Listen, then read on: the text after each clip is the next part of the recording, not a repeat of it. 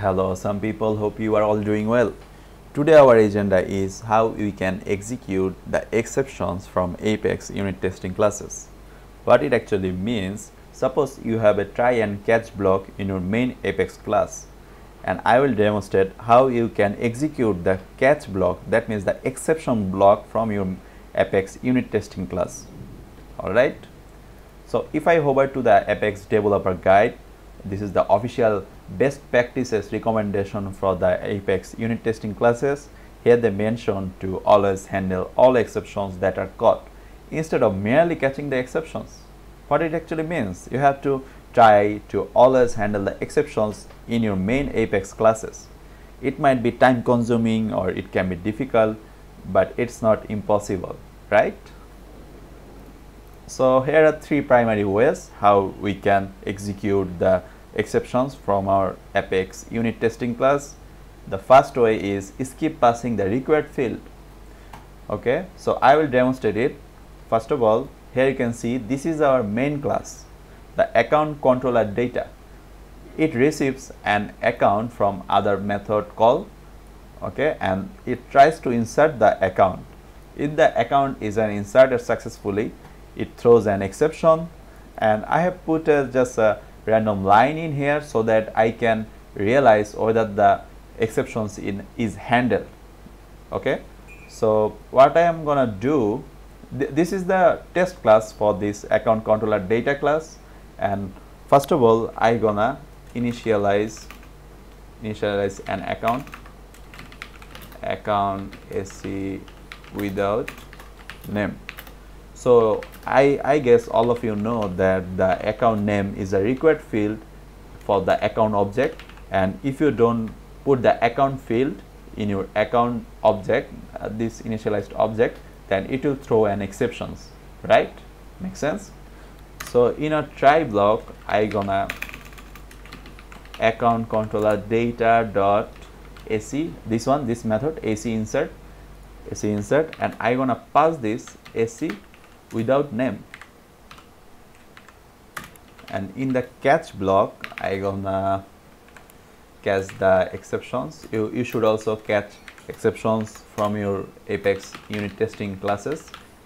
I just gonna debug is error is e dot get message. All right, and I'm not putting any system.azure, but you should and must always put system.azure at the end of your Apex unit testing class, because our main focus is on the how we can execute the exceptions from our unit testing. That's why I'm not putting emphasis on the system.azure, but you should always use the system.azure equal or the system.azure. Okay, so I will just deploy it. Yes, it's successfully deployed, and I gonna just recap a bit what I did. Here a class and a method AC insert, it receives an account and inserts it, but what I'm doing from test class, I'm initialize an account without name. The name is the required field for an account object, and I'm trying to pass that name to the AC insert method, and the method will try to insert it, and it will see there's no name on the name field, then it will throw an exception.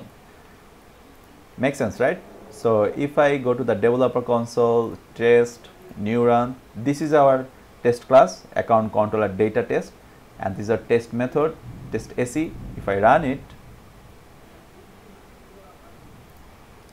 here you can see the coverage is 100%, and voila, the exception is handled successfully because the line number 9 is executed.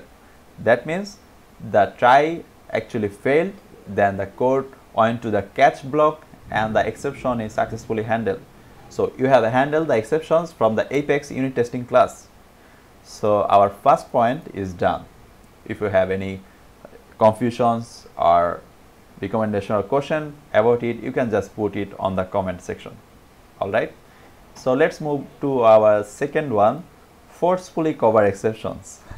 It might sound a bit threatening or a bit weird, So let's see how we can actually forcefully cover exception from our Apex unit testing classes. I'll just close those, and this is our first one. This is the first class. I'll split them, right? Okay, so this is the main class account controller first. What I'm doing here, just some random codes, no DML, it's just some comment, and I'm trying to declare a string, and in the try block I'm checking if the running test. That means if the Apex unit testing is running, and if it's running, then just throw a new or a handled exception. Okay, and after that I'm just catching exception. Okay, so it may be a bit weird or looking bit like, what can I say, bit hack solution, but if you are at your last resort, there's no way to execute your exception block from your Apex unit testing block, then you have to just do it. It's not the best practice or the recommended way, but if you have no option, you just have to do it, right? So we are just forcefully, if the test class is running, we just forcefully throwing an exception. So let me just design the Apex unit testing class. First of all, I'm just gonna give a try account controller first dot AC insert, and I don't need to pass any parameter since it doesn't receive any parameter, right? And I will catch exception E system dot debug error is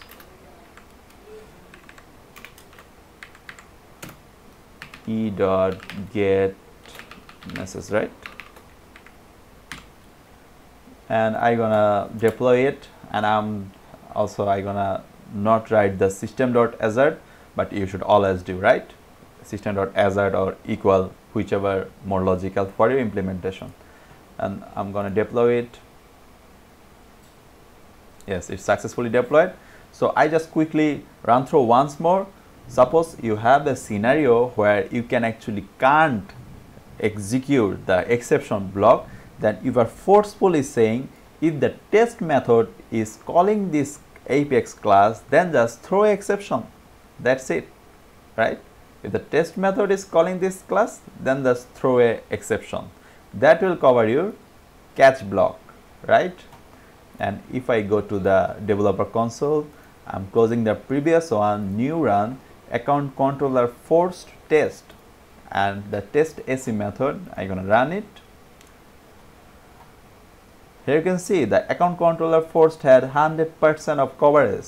So whenever I'm calling it from our Apex unit testing class, it's throwing an exception, and the exception sending it to the catch block and on the 13 number line, right? The 13 number line is whether to check the exception is handled or not. So the exception is successfully handled. So this is a scenario where you can forcefully cover the exceptions from Apex unit testing class. This is your last resort, right? You have no other ways, then you should probably do it. Forcefully cover the exception. So this is our last one, to run as a user context without access. What it actually does, or the way is, suppose you don't have permission, or a user doesn't have permission to a specific field or object or something, then you're gonna run your Apex unit testing class as that user, so that your Apex main class throws an exception. All right. So let me hover to our main class. This one, the account controller user, and this one, the boilerplate for the unit testing class. I'm gonna split, right? So let's see what we are doing in our main class. We are initializing an account, okay, and we are checking if there is access, creatable access, and if so, then we are initializing the account with the name is just a random name, and we are trying to insert the account. If not, we are just catching an exceptions or throwing an exceptions, right? So what I'm gonna do from my Apex unit testing class, I'm gonna create an user which user doesn't have access to the account class, I mean the account object. If the user doesn't have access to the account object, then he actually can't enter this if, right? It won't satisfy his request, right? So if so, the account field won't be initialized, the account name field won't be initialized, and as a result the try will be failed and the exception will be thrown. I hope I am clear to you. So I'm gonna just do the implementation of the unit testing class. First of all, I can take an string minimum user, minimum, this is a Salesforce default user, minimum access user. Okay, this user, this profile has the minimum access in your Salesforce org. I'm just declaring the name in a string. I will use it later on. Let me just see once more if the naming is correct. Minimum access, yeah, I think it's correct.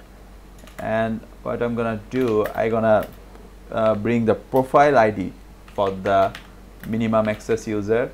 ID, name, I'm not following any convention because it's not about the convention, so I'm just writing all in a single line, where name should be minimum s, and I'm wanting its ID.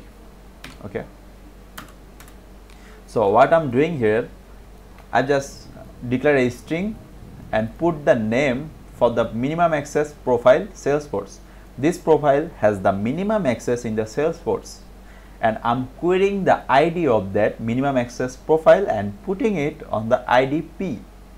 Alright, so what I'm gonna do now, I'm gonna create a user. So let me just copy and paste it, because it's no, I don't think I need to explain this. I'm just initializing an user in here. Let me just fix it. I've just initialized user, and the profile ID is the minimum access profile in here.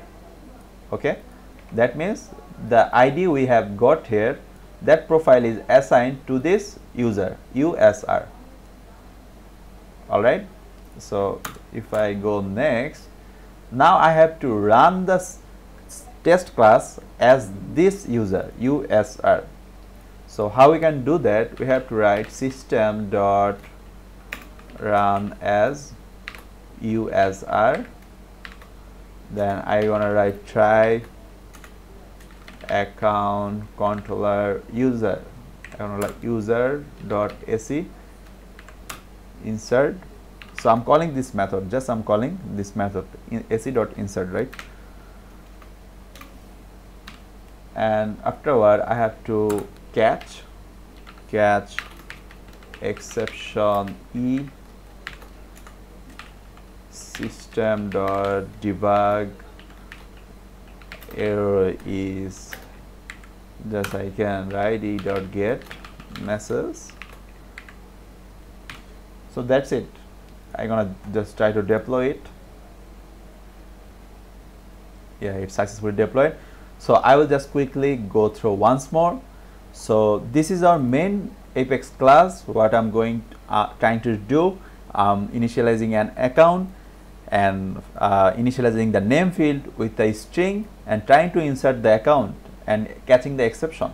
But from the Apex test class, what I'm trying to do, I'm getting a profile with the minimum access which doesn't have access to this account object, and I'm creating a user with that profile, and I'm running the Apex unit test class as that user. Alright, so what gonna happen when I run it as that user won't be having access to this account, also this account field. That means this line won't be executed. The initialization of the name field won't be executed. As a result, there should be an exception thrown. So for verification, let's go to our developer console, test, new run, account controller user test, test SE, run. I can see there's a red mark in here. The list has no row assignment. I think I did some mistake on the string. Let me check once more.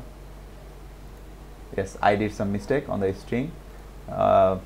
Sincere apologies. So I will redeploy it. Okay, let me rerun it. Test, new run, user controller test, test SE. Yes, it successfully ran, and you can see the coverage is 87%. Yes, this is working as we expected. We have run the test method as the minimum access profile in Salesforce, which is a default profile in Salesforce with the minimum access given, and that profile doesn't have access to the account field, neither account object. That's why the name field wasn't initialized, and whenever the main class tries to insert the account, it couldn't, because the name field, the required field, wasn't there. That's why it throws the exceptions. So you can see the 14 number line was covered. So I hope I made it clear to you how you can execute the Apex unit testing class and the exception blocks from it.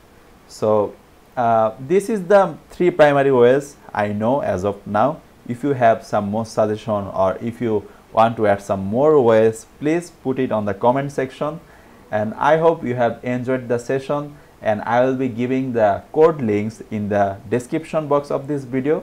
And if you have suggestion, or you want to see any videos or any topic in future, you can just put it on the comment. Thank you for watching the video. Goodbye, have fun.